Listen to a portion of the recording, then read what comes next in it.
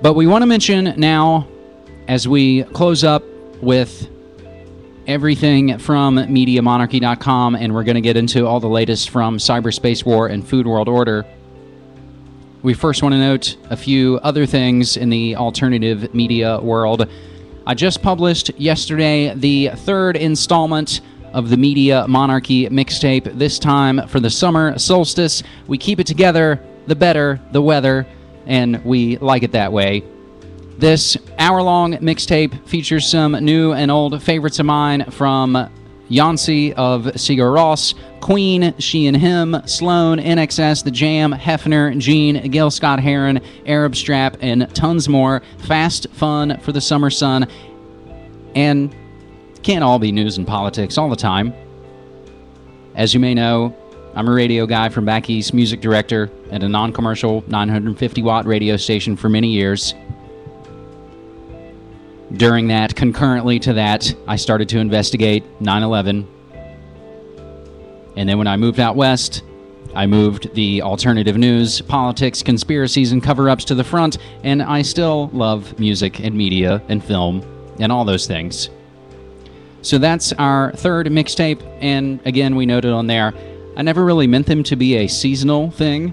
Our first mixtape came out right around Christmas, and that was my end-of-the-decade favorites. And, of course, Christmas right around the solstice, all the pagan holidays. Then mixtape number 2 for spring was out on the spring equinox, and now this one out right around the summer solstice. No, I haven't gone all occulty. It just kind of happened that way. And again, I'll try and maybe step up the production of the mixtapes, because hopefully you guys enjoy them as half as much as I do. We also, again, want to mention the latest episode of The New World Next Week for June 24th. It's the 35th episode of The New World Next Week. McChrystal out, Mon Satan, and Napolitano versus Franklin. Of course, McChrystal out. We have already covered in the first hour for you on this episode 175 of MediaMonarchy.com. But Monsanto and Napolitano, we're going to get into on FoodWorldOrder.com and CyberspaceWar.com, respectively. And something I'll just briefly throw out, because I can't keep it quiet anymore. It's not perfect yet, but we've been working on a New World Next Week dedicated site. And we're starting it out on blip.tv. So you can check out newworldnextweek.blip.tv. We've got our most recent, I believe, 5 or so videos up there. And they provide a feed, an iTunes feed, to where you can download the videos of the New World Next Week. They're in super high quality right now. If you subscribe, you're going to get the full high-quality AVIs straight from CorbettReport.com, and they run a few hundred megs. I realize maybe not everybody wants that coming down their pod catcher. So again, we're still working out the kinks, but newworldnextweek.blip.tv is there as well, newworldnextweek.com.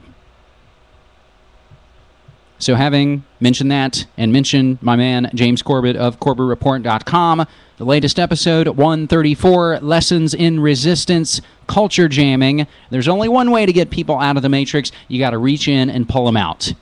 But how best to do it? This week, we try and learn from the best, including the aforementioned arrested in Toronto outside G20, Charlie Veitch of the Love Police, cveitch.org, V-E-I-T-C-H. And also Bruno Breweiler is also on this episode 134 of CorbettReport.com.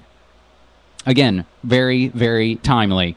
James Corbett has a great video Skype interview with Charlie Veitch. You can check that out in its entirety on youtube.com/CorbettReport. As well, the latest videos, the Sunday update from this past Sunday, June 20th, Climate Consensus, Carbon Controls, and Truther Convicted. That would be the aforementioned Bruno Breweiler of We Are Change LA.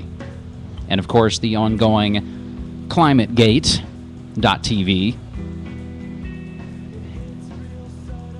But we've got to mention a must-see and must-share new article and video from James Corbett of CorbettReport.com, The Meaning of Austerity. His latest viral video and article, I believe at last glance when I looked at it yesterday, has 15,000+ views on youtube.com/Corbett Report, and it's been reposted all around the web, InfoWars, Global Research, everywhere. So we owe it to ourselves and to James to take a look at this. And what we'll mention, and what I told James myself, this word, austerity, was the word I first heard when the new financial world order was beginning tangibly around us in the fall of 2008. That again, Webster Tarpley was the first person I heard back in 2008 using this word austerity, saying, now watch out, they're going to bring austerity measures in. And we've seen now this word come in apropos of nothing. And again, the mainstream media doesn't explain it to you. They don't tell you anything about it. It's just there and you're supposed to take it. But let's just get the basic dictionary definition that in economics, austerity is when a government reduces its spending and or increases user fees and taxes to pay back creditors. Austerity is usually required when a government's fiscal deficit spending is believed to be unsustainable. Now, of course, our international central banksters, it's all unsustainable. It's all zeros and ones. We give them $1 and they loan out 10. They get rich, they throw us the crumbs. It's a boom and bust system that they've all been behind for quite some time. It's like the aforementioned House of Rothschild. But let's get into CorbettReports.com CorbettReport.com's meaning of austerity. It's an old trick to couch a painful reality inside of a flowery platitude. We hear it all the time in our daily lives, and for the most part, we know how to read between the lines when someone tries to do it to us. When your doctor tells you that this will only hurt a bit, you know enough to brace yourself for a painful procedure. When your boss tells you that he has an exciting new project for you to work on, you know you're about to get saddled with a job that no one else wants to do. When a salesman tells you that a used car is a fixer-upper, you know that you're looking at a lemon. Similarly, when the IMF tells a nation that they need to implement austerity in order to get themselves out of a financial crisis, here too lies a gaping chasm between the language and the reality. Austerity is one of those Orwellian terms that has been injected into our political discourse precisely because it is a nice-sounding word for a very painful reality.